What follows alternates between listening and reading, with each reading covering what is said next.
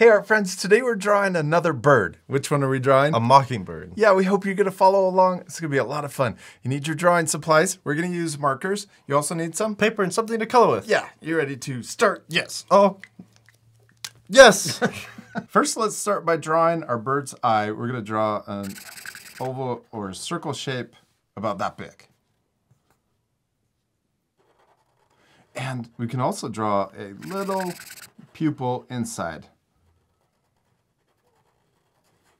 Then we're gonna come straight out from the eye. We're gonna go straight out and we're gonna draw a small little V.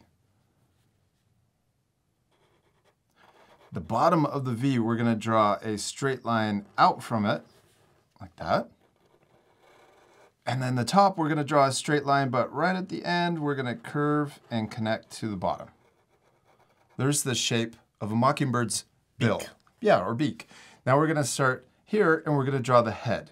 We're gonna draw a curve that comes over the eye. We're gonna come around and then we're gonna start coming down, but look, I'm drawing a diagonal down. Yeah. Then we could draw the back. We're gonna draw it coming back further like this, and we can stop there. Next, let's draw the wing. We're gonna come straight down from the eye and then a little towards the back, and we're gonna start about here. And we're gonna draw a curve that curves back like this, and then we're gonna draw a line that comes past the back line. Ooh, we could even go a little further too. Yeah. Then we're gonna come back up here and we're gonna draw a diagonal line that comes down, and then right at the end, we're gonna curve in and connect to the wing, or to the first line. There we go, there's our wing. We can also add more details. Let's draw a curve that comes around like this, and then we're gonna come back and connect in. So I drew another little curve at the end. There you go. Now let's draw more feathers on the end of the wing. We're gonna start here and we'll draw a curve that comes down, connects to here, and then we're gonna draw a curve that comes around like this. There you go. Let's add another feather right here. We're gonna draw another U shape that comes in like this and then back. And then we can draw, let's draw one more smaller feather inside.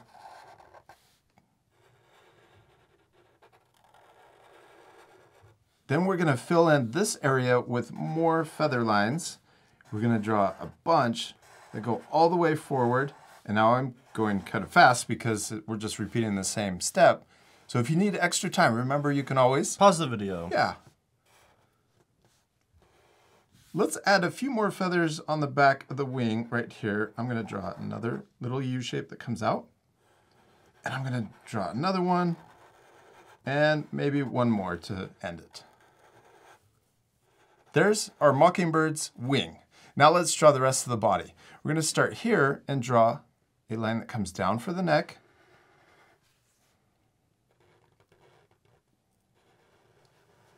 Then we're gonna curve down further for the belly. We're gonna come around and then we're gonna stop about halfway in the wing, below the wing. We'll come back to drawing the bird. Let's draw the branch that our bird is sitting on or standing on. We're gonna draw a kind of a wobbly diagonal line coming down our paper for the branch. And then let's come back up here and we'll draw the other side of our branch. Yeah.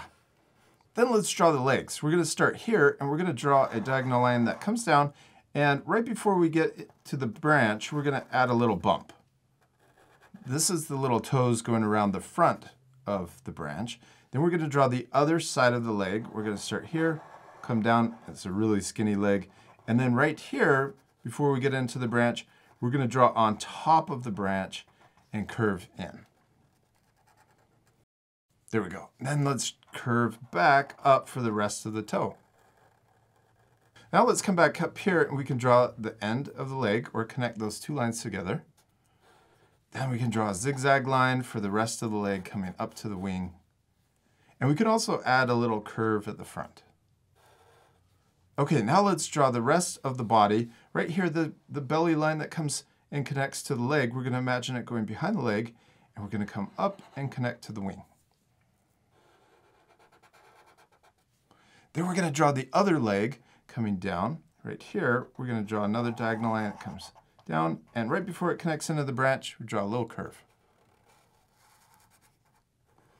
Then let's do the other side of the leg. We're gonna come down, and right before the end of the branch, we're gonna draw a curve for the toe. Then we'll draw the curve coming back up for the rest of the toe. And then we can also add, let's add a little fuzzy line right here. We're gonna draw a zigzag line connecting up to the wing. Then we're gonna imagine that zigzag line going behind the wing, and we're gonna come up a little higher, and look, my zigzags are getting kind of big. I'm gonna come up really high like this. And then we're gonna draw the tail feathers sticking up. So we're gonna draw a curve coming off the back like this, and we're gonna come up really high, and we can stop there.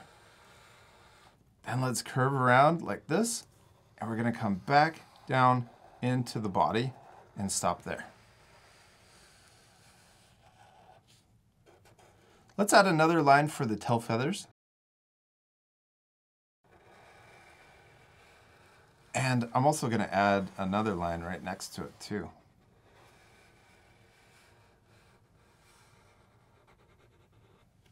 Let's make it look even more 3D by adding another curve that comes out. This is for the wing that's on the other side of our bird. Then we're gonna curve back around and into the body, just like this shape right here for the other wing. Jack, we did it. We finished drawing our mockingbird. It looks really cool, except we're not completely done. Still need to color it. Yeah, this part will fast forward, but at the end, you can pause the video to match our same coloring.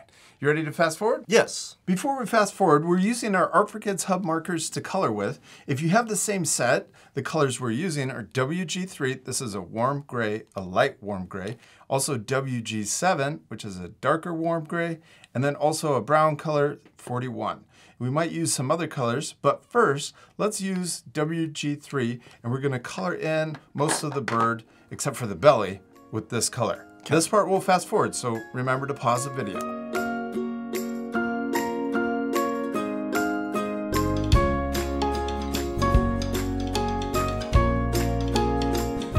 Now I used 41 for the branch, and I also used a curved texture to make it look more 3D. Next, I'm gonna use my darker gray, WG7. I love what you're doing, Jack. Keep going. Thank you. We also added little white texture stripes on the feathers. I also left the white tips on these feathers over here. Now I'm gonna use the darker gray to make these feathers darker on the wing.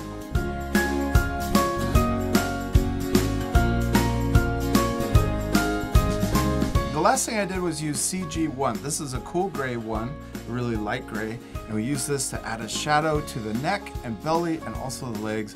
I did a little back here also. Looks great, Jack. Keep going.